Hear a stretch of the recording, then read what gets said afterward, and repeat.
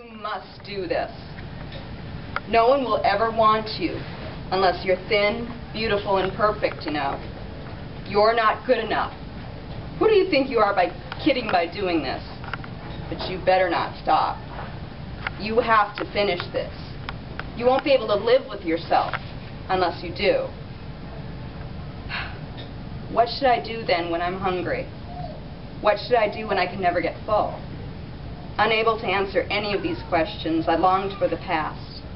I missed my childhood innocence when answers came so simply. You eat when you're hungry, and do you believe that God loves you? I missed having those simple answers, and I thought I'd never have them again. I never dreamed that God would use all of this to show me that His love is real, even for this broken girl. Hello, my name is Sheryle Cruse, and I want to thank you all for being here today. I am the author of this book, Thin Enough, My Spiritual Journey Through the Living Death of an Eating Disorder. That's a really long title, so I'll probably just refer to it as Thin Enough. But I will be signing copies of the book here today, and I just want to say a couple of things here before we get underway. First of all, I want to thank Northwestern Bookstore for allowing the wonderful Jen Bloom and myself to be here today.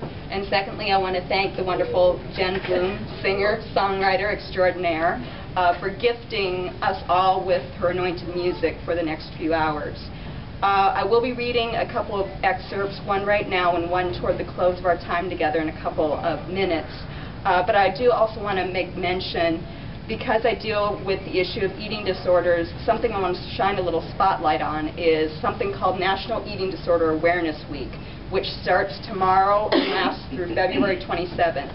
And it is precisely what it is. It's to promote awareness about the issue of eating disorders. Because of my personal experience with eating disorders, I've relied heavily on my Christian faith walk.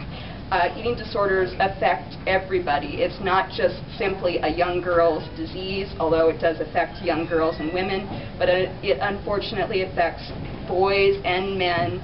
It affects people Christian, non-Christian, every kind of society structure, class structure, financial structure, whatever. It affects everybody.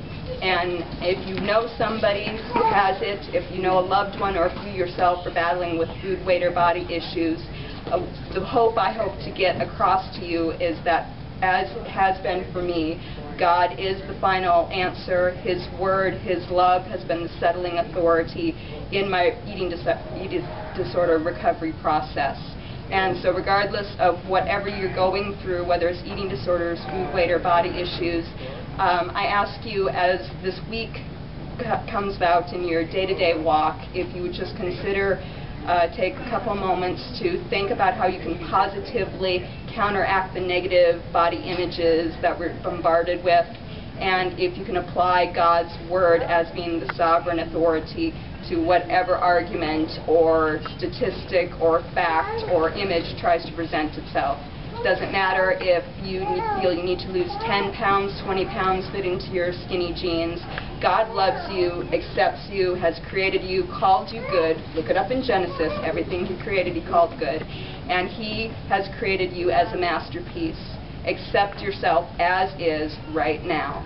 Like I said, I'm going to read one excerpt now. It's actually one of the poems that's in the book.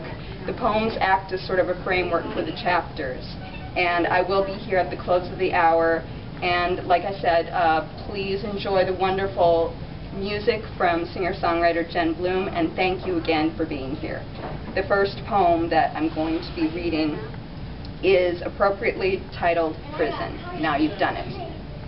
A prison made out of every fork tine. Her prison, her answer, she called it mine.